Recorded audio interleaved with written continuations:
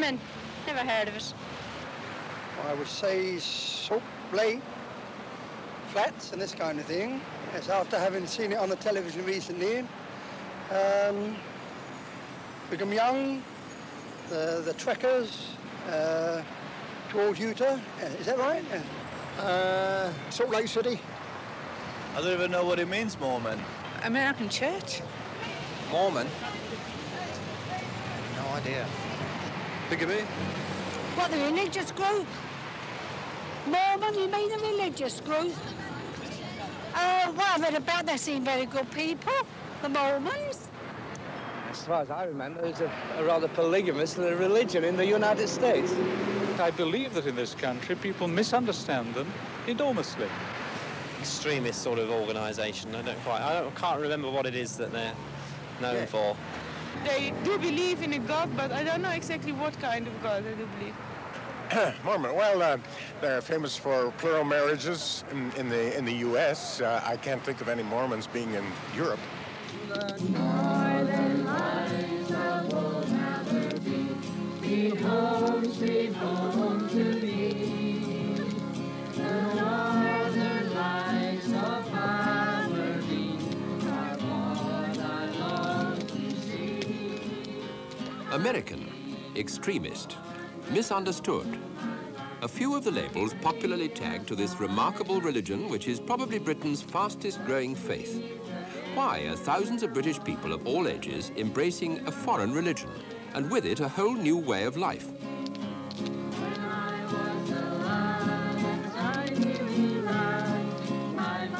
The Mormons' ability to combine religious faith with a practical lifestyle, especially their passionate attachment to the ideal of family life, seems to have special appeal for the British. From a toehold in northwest England in the 1830s, the religion has spread to every corner of Britain. They now number well over 100,000, with another 4,000 converts joining every year. Rhodes Boyson, Member of Parliament for Wembley, is well informed on the subject of Mormon history. And I trust abroad as well. I come from the northwest, from the Lancashire Hills, from which so many of the early Mormon secularists came. Indeed, I believe the Church of Preston preceded the formation of the Salt Lake City, or the beginning of the settlement of Salt Lake City, by something like 10 years. And indeed, I believe on one occasion 5,000 were baptized in the River Ribble, something like 10 miles from my home. And that also it was from those hills that so many of the early Mormons came who fired the early church from the nonconformist churches of the Northwest. In fact, Britain was to prove the most fertile recruiting ground for the new Mormon missionaries from America. Spurred by a yearning for religious freedom and by the economic realities of Victorian England, tens of thousands of early Mormon converts sailed from Liverpool and other ports to bolster the fledgling church in America. It was already struggling westwards to escape persecution in one of the most carefully orchestrated mass migrations in history. Charles Dickens was one of the first to comment on what he called the special Mormon aptitude for organization. I have seen immigrant ships before, but these people are so strikingly different. Nobody is in an ill temper, nobody is the worse for drink or uses a coarse word, nobody appears depressed. They came from various parts of England in small parties that had never seen one another before. Yet they'd not been a couple of hours on board when they established their own police, made their own regulations, and set their own watches at all the hatchways. I should have said that they were, in their degree, the pick and flower of England. Before 9 o'clock, the ship was as orderly and quiet as a man of war. Even today, most Mormons in the Salt Lake Valley trace their ancestry back to Britain. But not all were willing to tear themselves away from their homeland to trek across a barren wilderness. Those that stayed formed Mormon communities in various parts of Britain, often with open hostility from neighbors. Sometimes baptisms had to be performed secretly and at night, as at this spot near Merthyr Tydfil, South Wales. What was it about these people that aroused so much unfriendliness? Possibly the idea that it was an American intrusion, or perhaps simply because it was different. Mormons believed that the church established by Christ had been corrupted over the centuries. What was left was a semblance of religion only, a kind of ritual which had lost its real significance. They claimed that through a series of dramatic revelations in the 1820s to a young farm boy named Joseph Smith, the original church was restored as the Church of Jesus Christ of Latter-day Saints, proper name for the Mormons. Today, the British Church is run entirely by British people, but there's still frequent contact with the world president of the Church and other leaders.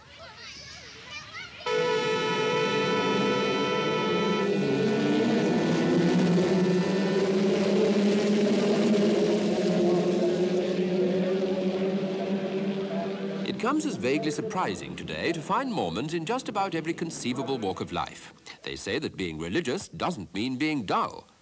In fact, with the backing of a religion which teaches them to succeed in any walk of life, Mormons seem to fit comfortably into the worlds of sport, business, industry, science, medicine, the arts and politics. 3 Mormons in 2 years have been elected mayors in Britain. The idea of personal growth and character development through self-control is central to Mormon thinking. Mormon youngsters are taught that by adherence to the teachings of Christ, they can control their own environment rather than be molded by it. They're taught that they came into this world to learn, to serve God and serve their neighbors. It's a formula which Mormons say enables them to mix easily in any group or profession. Dr. Nkere has been a doctor for 17 years and a Mormon for 11 of them. And during those 11 years, I've never experienced any conflicts between my profession and my faith. Indeed, the medical profession is an opportunity to practice one of the main teachings of the Christ, that is compassion to one's fellow man. Canon Bates, canon at Liverpool Cathedral and a radio journalist, has met and interviewed senior Mormon leaders. What does he see as the main differences, then, between the Mormons and the established church? The Mormon church is that the Mormons would claim that the original church of Jesus Christ ceased to exist at some point after the death of Christ, and perhaps after the death of the first apostles, and that later on it was re-revealed or revitalized at a later stage in history.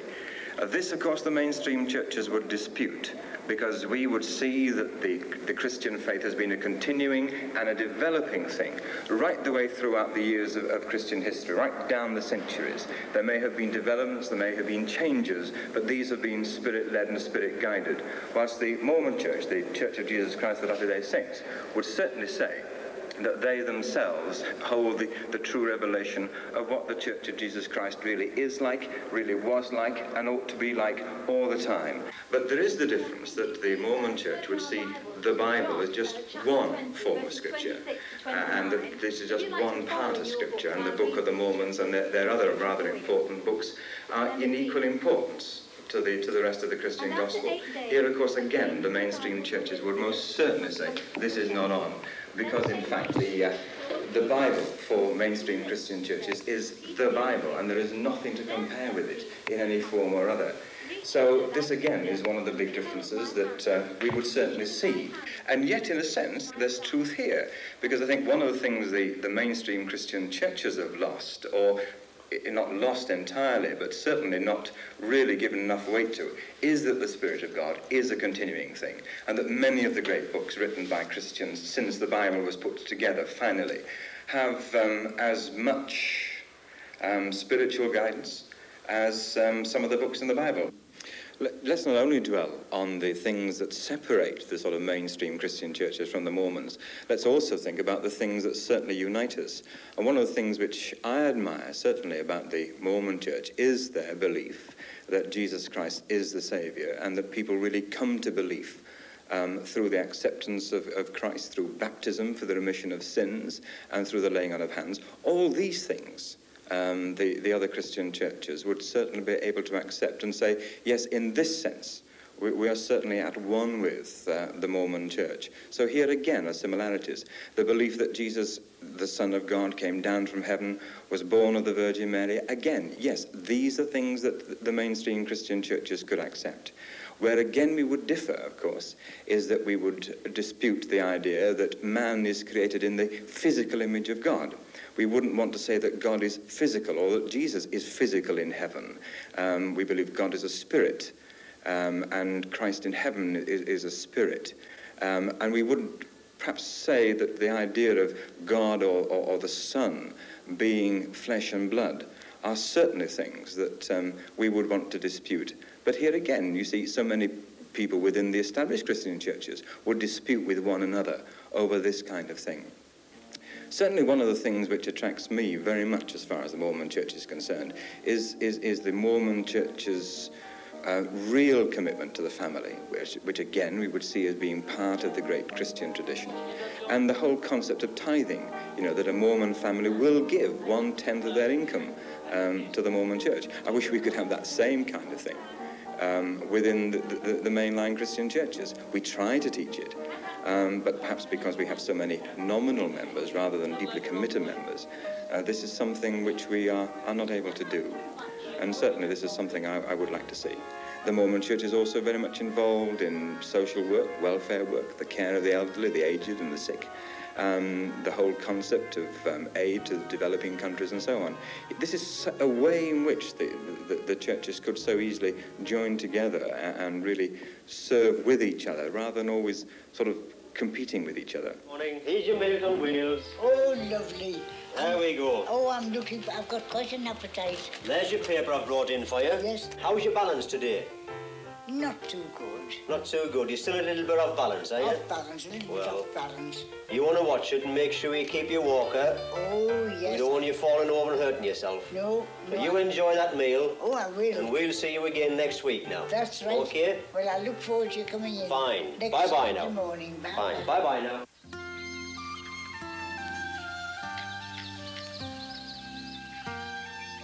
But the Mormon idea of care for the needy goes much deeper than handouts. At an early age, Mormons are taught to value independence, hard work, and self-sufficiency.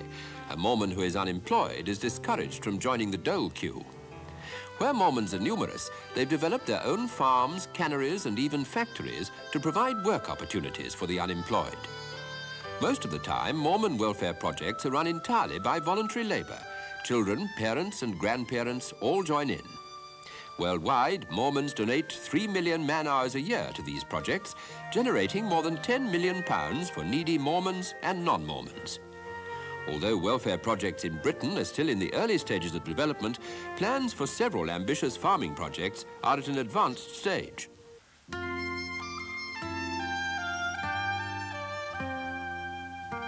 To ensure that families in need of any kind of help don't go unnoticed, the Mormons arrange for monthly home visits. Women are assigned in pairs to visit perhaps 5 or 6 mothers in their area and to help out where it's needed. If they encounter major problems they can't cope with, they call on the resources of the church. Similarly, fathers are assigned other regular visits, often paired with their sons. The system not only keeps local church leaders in constant touch with families, but aims specifically at building closer relationships between fathers and sons.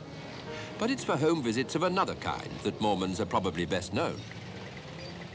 The Mormon Church has concentrated very much on evangelism and not worrying which people they went to. They knock on the doors of people who are very much mixed up with their own Christian churches and try to proselytize in that way. My admiration for the Mormon Church is the way in which young men and young women give up 18 to 30 months of their time to do missionary work on the knocker, as it were. Would it be that so many of our lay people will be willing to give this time, this kind of work to the spreading of the gospel?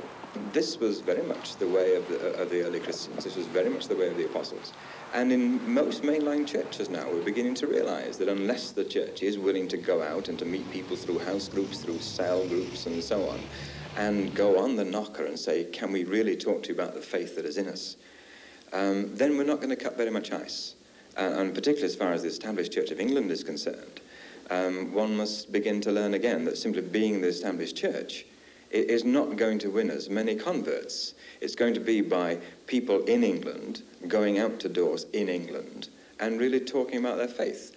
And I think, again, one of the things which I'm beginning to see in the Mormon Church is that the people who knock on my doors now are not the sort of fast-moving, smooth Americans. They are English young men and young women. And this, again, is something which the mainstream churches ought to begin to look at and say, this is something we must do.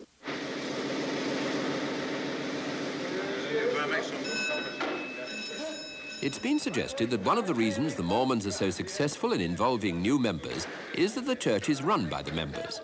When these men are not digging tin out of Cornish mines, they're providing spiritual leadership for hundreds of Mormons. My meeting starts, first meeting starts at 6:45 in the morning. I'm involved from then right up till probably 9 o'clock at night. And in that time, I preside over a bishopric meeting, an executive meeting, in attendance at Sunday school, continually interviewing people. The church has no paid ministry. A bishop could be a brain surgeon or a car body repairman like Peter Watson at Southport. My job is to work on repair work on motor car bodies. I work as a bishop in my spare time. One of the great things that is altering in the Anglican Church at the moment is that we are beginning to realise that on an economic line we can't continue with a full-time paid ministry as being the only form of ministry. It's a return to the early scriptures. It's a return to the fact that Paul was a tent maker, earned his own living. My talk this afternoon is about seminary. The immersion in the religion is so total that a big congregation may have more than 100 people holding some kind of office. Most members, including children, speak from the pulpit. The aim is to learn from the experience as well as to teach. I'm going to talk to you on fasting. Events as commonplace as a visit to the zoo are turned to advantage in the lifelong emphasis on education. For Mormons, learning is a commandment, and the focal point is the family. The church places enormous emphasis on the role of parents in teaching their children. Parents are encouraged to teach by example in the home and by looking for teaching moments in everyday events. The church, schools, and the community all play their part, but in the Mormon view, the home environment is the most influential in moulding a child's life. Mormons learn that no success can compensate for failure in the home, and the principle is repeated almost to the point of Holy Writ. Although not a Mormon himself, Lord Thompson has been a close observer of the Mormon educational system and the values it stresses. How does he see the Mormon approach to education and its relevance to family life? A high moral approach, with a special dedication to self-improvement, to hard personal endeavor, and frankly, lofty objectives. They aim high in anything they seem to wish to do. Furthermore, I understand from my simple analysis of the situation that the Mormon people place a tremendous amount of importance upon family life. And I think one of the most beneficial things they can do for their children is to confer upon them the tools with which to be happy and successful in their lives. And I think they feel that education plays a very important role in that future for their children. I myself am a Cambridge man, and I have the greatest of respect for English education, and Cambridge and Oxford are tops, of course, in their way. But I would say that Brigham Young University is, in its way, almost unique in the world. I would rate it as one of the finest universities I've ever been associated with. According to Mormon scripture, the glory of God is intelligence. The educational process then continues into adulthood. Instructional classes of one kind or another for men, women, teenagers, and young children are in progress at Mormon chapels on several days or evenings each week. The lessons may have a spiritual emphasis or may concern family relationships, physical fitness, drama or dance, or even administrative techniques. Women may be involved in lessons on nutrition, mother education, cultural refinement, or social relations. You know, it's a... But with all the stress on family life, personal development, and high standards in day-to-day living, why do some people at least hesitate in accepting members of the Church of Jesus Christ of Latter-day Saints as fellow Christians? Whether the Mormons are accepted as Christians in this country, I think is a very difficult question to answer. I think those of us who know Mormons and know them personally, yes, then I think there is much that we could say is Christian about them. But I think the main trouble is that the vast majority of people in this country, in the established churches, don't know many Mormons and have never read about Mormonism in books written by Mormons. The only books they pick up are tracts against Mormons written by the established churches. And I think this is a great pity. If, in fact, they are to meet Mormons and to talk with them about the things they have in common with them, then I think more and more Christians in this country would begin to accept Mormons as fellow Christians. But on the other hand, I think it's equally important that members of the Mormon Church begin to meet other sort of Christians from other denominations and begin to see them as Christians too. Dear Heavenly Father, we thank you for this food, and we ask you to bless it in the name of Jesus Christ. The Mormons' strong emphasis on family life is becoming one of their most recognizable tenets. But why is it that some, when they think of Mormons, still think of polygamy? Well, polygamy is a fascinating subject. Everybody is interested to hear about and read about polygamy. The idea of a man having more than one wife is something that is somehow captures the imagination of people in general. Unfortunately, it wasn't unfortunate at the time, I understand. The Mormon people did embrace polygamy in the last century. I understand they had very good reasons of their own for doing so. But they forsook it in the last century, but I'm afraid it wasn't easy for them to forsake the reputation. And if there was one polygamist in the United States or anywhere else in the world, and he was a non-Mormon, you'd probably hear about him. But if he was a Mormon, for sure you'd hear about him. For British Mormons, the supreme expression of their attachment to the family concept is found in 32 acres of green Surrey countryside. It's at the Mormon temple that a husband and wife already married by civil law go through a second marriage ceremony to seal them for eternity. Children are sealed to parents, parents to grandparents. For Mormons, heaven is a family affair. Tony Camblin says that when you're expecting to live with your family through eternity, you take a good deal more trouble over them on earth. Before I was a member of the church, my wife and I often discussed the fact that it seemed a great pity that our marriage should end at death. And we were given the opportunity to go to the temple. We were able to go and be sealed, and we still do visit it. We have the opportunity of having our grandparents and those that have passed on before us sealed to us. It's the idea that generations can be linked together for eternity that has led the Mormons to their passion for genealogy and the world's biggest collection of genealogical records. Mormons say that having a clear idea of what life after death is like takes a lot of fear out of the thought of death itself. Bob Bruce is a Dover policeman and volunteer lifeboatman. His father, also a Mormon, is skipper of one of the cross-channel car ferries. I know I'm risking my life at various times, but this risk, if anything does happen to me, I'm in a family commitment with the temple marriage, and I know that I'll be reunited with my family, my wife and children. I believe the end of my life will be the start of something new.